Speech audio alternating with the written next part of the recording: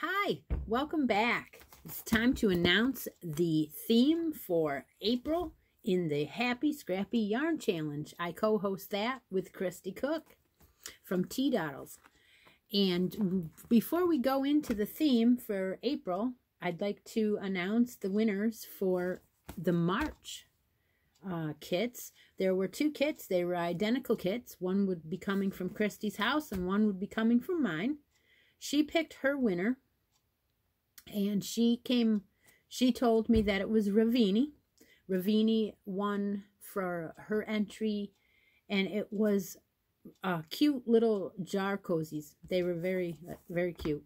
So if you haven't seen the entries from March, jump on over to the Happy Scrappy Yarn Challenge Facebook page, which it'll be linked down below, and go and see everybody's entries that have been going on this year. We've done it for 3 months.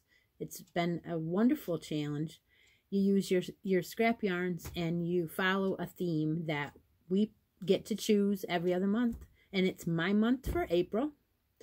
And I also picked a winner this month. It was we were going to do it where we pick the theme and then we follow through and give the winner the prize but I ended up saying I would give one too because I had the same exact kit, and I thought, oh, I'll just give one. So the winner from my page, or from me this month for March, was Angelia Whitson, and she had a basket that she made. It's really nice. So go on over there and check out the winner's page, the winner's photographs, and we'll get on with the announcement for April. Grab a cup. I'm using my It's Been a Long Day cup. As you can see, it has been a long day. This is probably about the 4th time I've tried to videotape today. One of them I got into a coughing fit. I don't know. It's just I deleted it. But it's nice. I have every time I buy a bag of flavored coffee, when it gets down to the very bottom, I dump it into a container. So I have a container in the corner that has all the different flavors. And when it's one of those days, I shake it up and I make a cup from those different flavors. So there's all kinds of stuff going on in the cup today. Yeah, but the girls that watch me regularly know that that's how I roll. Okay. So I have a couple of suggestions I brought out here today to go along with the theme. The theme for April. Are you ready? Okay. What does the spring or April mean to me? Well, I'll tell you what it means to me. It means babies. It means the baby horses are going to be born. And we have one that's pregnant, and she's going to be due in April, and it's all exciting because she's one of our old mares that we've had for many years, and we separated her now, and she's been out front, and all the neighbors are noticing how heavy she is and that she's going to be having a baby, and they've even commented, we go for a walk and walk down by her all the time to see, if she had her baby yet. So that's what it means to me. But other people have said to me, well, yes, it means new, it means springtime, the babies come. It also means, April means Easter. Let's see, what else? Well, maybe showers for weddings, like the shower time.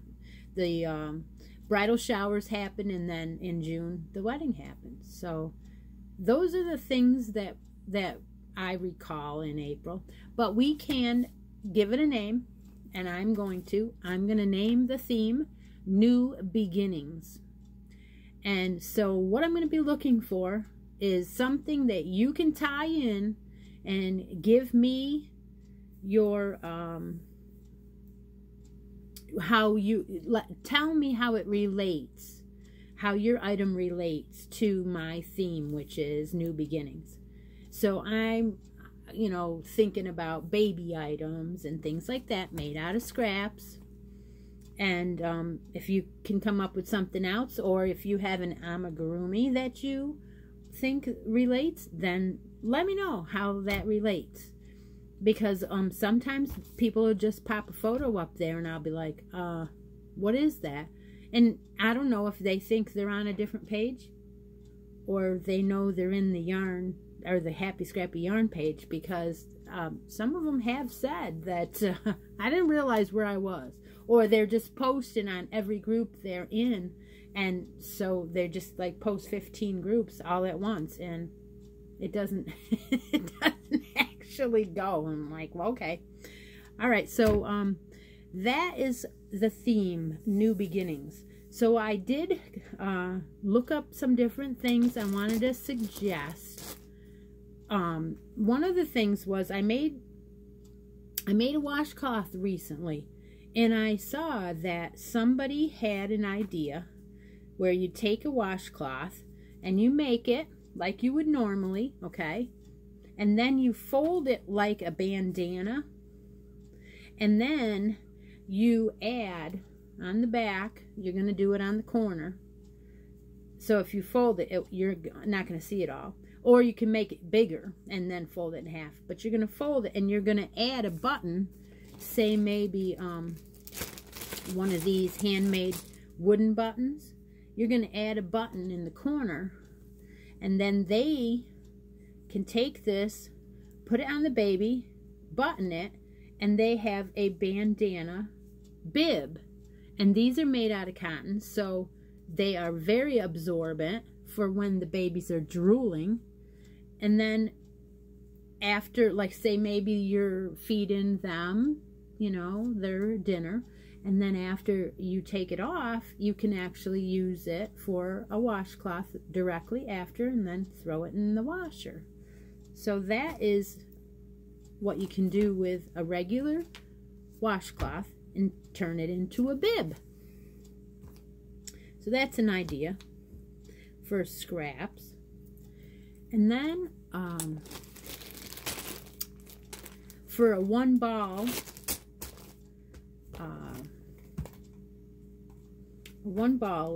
challenge using these, they sell these balls of different colors that have a head on them. I think they're Lion brand. Well, some of them are. I've seen them in Michael's on the side display, and they come with the same color matching the head, and this is just the head. So it comes with a little piece of ribbon that you tie it on with, and then you can tie it underneath, and then you can actually take it off when you want to wash it. You can untie it. This one I just tied right on because I don't know, I think it was one of the first ones I did. But, and yeah, I think it was, because you can do these and add things on the edges like a teething ring. And you can do these in scraps too. You just change color. It's just a granny stitch square. And then this is sewed on the... But they also make hats out of these things. But our theme is New Beginnings, so I'm showing you one of these made up. And that's a one ball. They sell them in Hirschner's magazine and a couple other places. But the idea for this lovey also can be done in Z's idea, where you take and you buy an animal. Of course, my appropriate horsey I'm using today. But you buy an animal like this, and then you take a hair tie, and this hair tie is going to be around his neck in the after you finish. But what you do is you crochet around the hair tie, and then you start your square with your granny stitches, and you make that same square, and when you're done, you flip that over the animal's head, and you have a lovey. And I will link that idea down below. It's from Zelda NRJ 3, and she actually has a tutorial for that. And that's a really cute idea. I do those, but I also add the teething ring, and then on the other side of the lovey, which would be like one side would have, in the middle you'd have the head on one side, or you could put the head on the end. On one side you'd have the teething ring, on the other side you would have a button closure. I've done them many times. I sew out and back and make a button hole, or use the hole for your buttonhole. And then you put a nuki or a pacifier on there, and you button it on so that you can't, you know, it's not falling every time. It's attached to the lovey. So the lovey ends up being a multi use item. It's really great.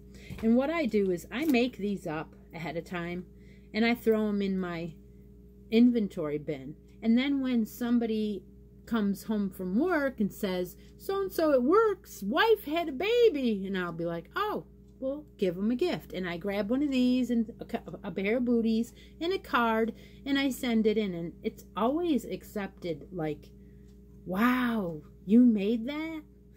And it's like, yeah, well, you know. But everyone always says, I don't make that stuff because I don't know anybody who's having a baby. That's why I do it, because when you find out that somebody's having a baby, it's already too late. They had it.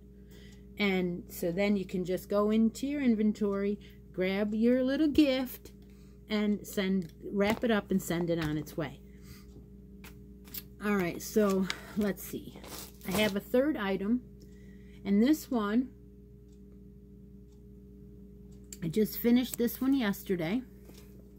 And what this is a one ball wonder. I used a roll or a skein of Red Heart Amore, and it is 100% polyester, so it's really, really soft for a baby. And I made a sunsuit with one skein, and here it is.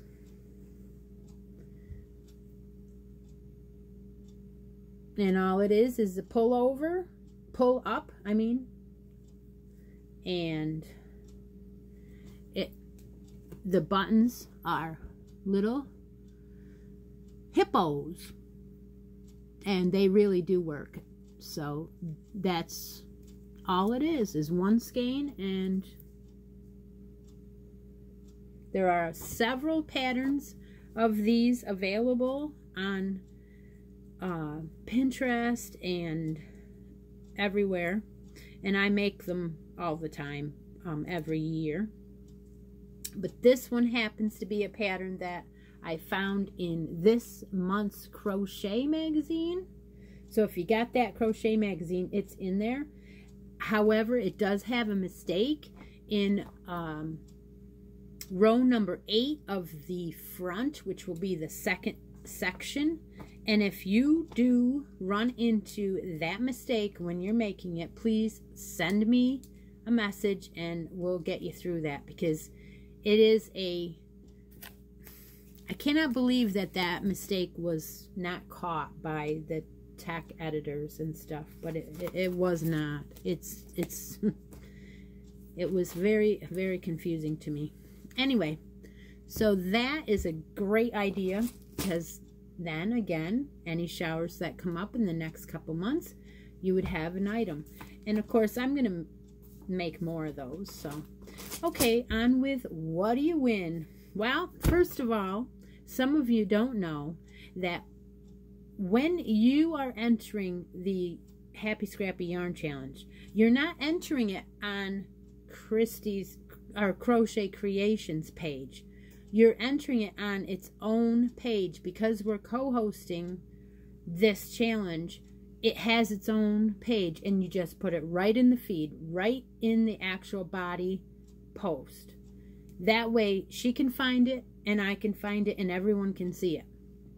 Some people are putting it as comments, and that is normal for me to have posts for you to comment, and I know it's confusing. But that's why we have separate videos for this challenge, because it's a co-hosting challenge and it's a whole year long. So just go ahead over onto that page and put your post right in the main body of the group. Okay, and then what are we winning? Well, I went ahead and I dug out a beautiful kit for this beautiful baby blanket. This one is a blue and white. You get this pattern. It's a Mary Maxim kit, and it is crochet, and the yarn is called, it's a bulky 5, and it's called Mary Maxim Baby Cuddles yarn. And you're going to get 2 of these big skeins, and they're all wrapped up. So this one is open, but I didn't open it, because this is the first time I've opened the bag. See, Mary Maxim Baby Cuddles. They are, yeah, I said it was 5 bulky. It's machine washable, in warm, tumble dry and low. And the color is a real dark blue with cream. It's called billowy blue. And there's 800 yards in one of these skeins. It is 43% cotton, 43% acrylic, and 14% nylon, and it has 300 grams in this skein. So you get 2 of those to make your Afghan or your baby blanket. So if you didn't want to make a baby blanket, you could make anything else with them.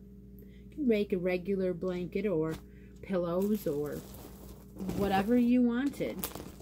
So the winner will get that kit. That's all that comes, is those 2 skeins and the pattern to make it.